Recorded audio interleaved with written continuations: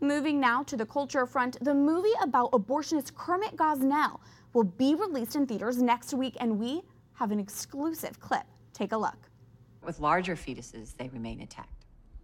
Of course, because the head's bigger. Makes it more difficult. What do you do then? We use a machine to suction out the gray matter. The gray matter, the brains. So you suction out the brains, and then what happens? Then the skull collapses and the fetus can be removed. Right. That's an exclusive look into the movie Gosnell, the trial of America's biggest serial killer, to be released in select theaters next Friday, October 12th. It's based on the trial of notorious Philadelphia abortionist Kermit Gosnell, who is serving life in prison for killing babies born alive from botched abortions, among other charges. Ann McElhinney is the producer behind Gosnell, the trial of America's biggest serial killer. Ann, welcome to the show. It's great to be here. Thanks so much for having me. Congratulations on the release of the film. It's been in the works for such a long time. How does it feel? Oh God, we're relieved, we're very relieved, and excited and scared, It's important that people come to theatres on October 12th. It's really, really important. The film will fall or rise on that weekend. If people don't turn out, it's a massive problem, so we need people to turn up. And Ann, you shared with us an exclusive clip of the film. Let's go ahead and take a look at part of it. What would you do if the baby was out and it was breathing? We would issue comfort care. Comfort care. Can you define that for us? That's keeping the fetus warm and comfortable. Eventually it will pass. Tell us about the clip we just saw. Give us some context. So Janine Turner plays the role of the good abortionist. So, in this trial, it was very important that the jury got an education. And by good abortionist, what do you mean by that? Legal. Okay. So basically, it's legal, obviously, to do abortions in this country. So the jury needed to have murder distinguished from good abortions for them. And so they had two abortion doctors take the stand, and I think this testimony is incredibly significant. It's not a pro-life campaign. Mm-hmm. It's these legal abortionists telling you what an abortion looks like if it's done well. And I can tell you the jury were shocked profoundly by what was legal in this country, as will the audience be. That was transcript from the courts, that Yes. scene we just saw. Yeah. It's a horrific story, what happened, a horrific trial. How was portraying that on film? Was that difficult? This was a challenge for us, that people would, we could have made a horror film, and this is not a horror film. Okay. The aesthetic here is very much like a Law and Order episode.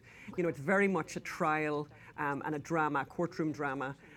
We did not want, the book is different. The book, shows everything, if you like. Mm-hmm. The movie we were very, very careful not to show anything. Anyone can go and see this. We didn't, this is a PG-13, so anyone's, teenage children can come. Teenagers in particular probably really should go and see this film. Yes. So while it's a gruesome case, it's not gruesome visually. No, absolutely not. And you've interviewed abortionist Kermit Gosnell. You've interviewed him in prison. Do you think he knows this movie is coming out? I suspect that he does. I mean, he's been a little less communicative of late. He was writing me letters all the time. I'd be out having a walk in the park and he would constantly phone me. So that has tapered off quite a bit of late. So I would suspect that maybe he knows something's in the works. And Ann, this case came onto your radar as a journalist. So speaking solely from a journalist perspective, how significant is the Gosnell trial? It's incredibly significant. It's particularly significant in the dereliction of duty exhibited by journalists all over this country who did not cover this trial in the way that it should have been covered. Terry Moran of ABC described Kermit Gosnell as America's biggest serial killer, and yet almost nobody in this country knows about him. And the reason nobody knows about him in this country is that people like the New York Times, like CNN, decided not to cover this trial. They covered Jodi Arias's murder trial in forensic detail. We got it day by day. We got all this information about Jodi Arias, who killed one person, obviously extremely tragic. However, at the same time, Kermit Gosnell was on trial in Philadelphia, and we heard nothing. Crickets.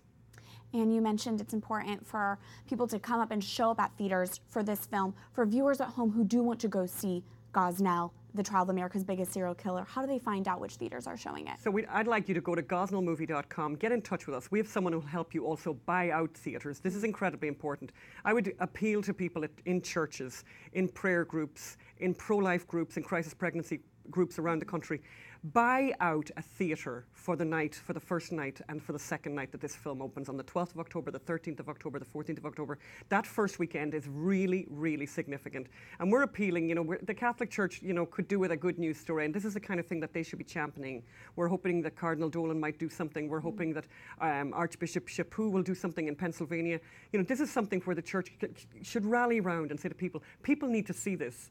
We're going to have a change at SCOTUS. There's going to be a massive change there. But hearts and minds need to be changed. And I can tell you the story of baby boy A's life and death, which is at the center of this movie, will change hearts and minds in a way that nothing else can.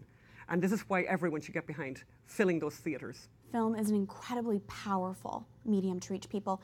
Ann McElhinney, again, congratulations on the release of this film, producer behind Gosnell, the trial of America's biggest serial killer. Thanks so much.